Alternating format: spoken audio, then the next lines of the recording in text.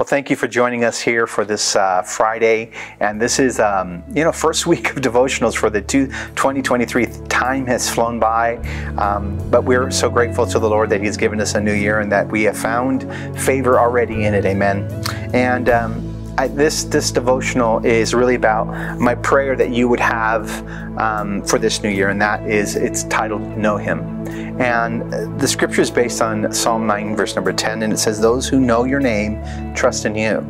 For you, O Lord, do not abandon those who search for you." And part of growing up, I think, are the hard lessons, I guess, that we face in life and placing trust in people. And each of us can recall probably when we've trusted someone beyond our comfort. And then in that, some of those stories probably have not turned out well in those relationships. Maybe we went south, as we call them. And where others, maybe they turned out fantastic. And we have built lifelong relationships because of the fact that they are trusted friends and advisors and people that we have had really solid relationships throughout the year. And I think we can look probably back on last year and see how some of the relationships that we have formed have really grown because of this trust. But the psalmist tells us that knowing the name of the Lord is to trust in Him. And more specifically, it says knowing who He is and know how He can be trusted, I think. You know, He's a keeper of promises, folks. And when God makes a promise to you, when God has something planned for your life, He does not abandon those things, nor does He abandon those who seek Him. Psalm 31 verses 14 and 15 say, "But I am trusting you, O Lord, saying, you are my God. My future is in your hands. Rescue me from those who hunt me down relentlessly." This morning, your future is not known. That's the reality. I don't think any of us can know what our future is, even tomorrow. But knowing the Lord, you're placing your future in His hands. Amen. And that's what the scripture is telling us. The Lord is for you, and He will be there to help you in all your circumstances of your life, even in the midst of your enemies. Psalm 118 verses 7 and 8 say this, "Yes, the Lord is for me. He will help me. I will look in triumph at those who hate me. It is better to take refuge in the Lord than to trust in people."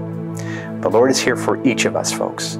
And sometimes these relationships that we have, that we've built, yes, they're important, but we should never allow them to be trusted more than the relationship that we have with the Lord. Know Him, and trust Him. And I promise you, as you continue to do that, He will continue to pull out the best in you, challenge you, yes, but more importantly, grow you in your life. I pray that for this year. And so with that, we are going to be launching our next week on Monday. We're going to be having our week of prayer. I pray that you're able to join us. It is going to be via Zoom. It is an opportunity for us to come together and grow and learn in Him. And I pray that you join us. It's so important that we get back to these elements of prayer. And also, we'll be starting our Daniel fast for those of us that want to join a 21-day of fasting.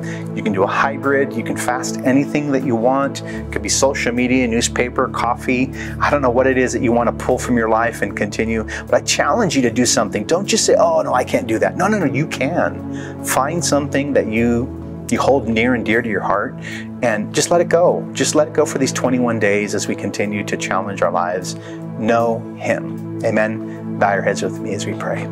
Thank you, O Lord, for all that you continue to do in our lives. And as we approach this new big year, gosh, we're only a few days into it, but Lord, I do believe that there's so much promise in it for us.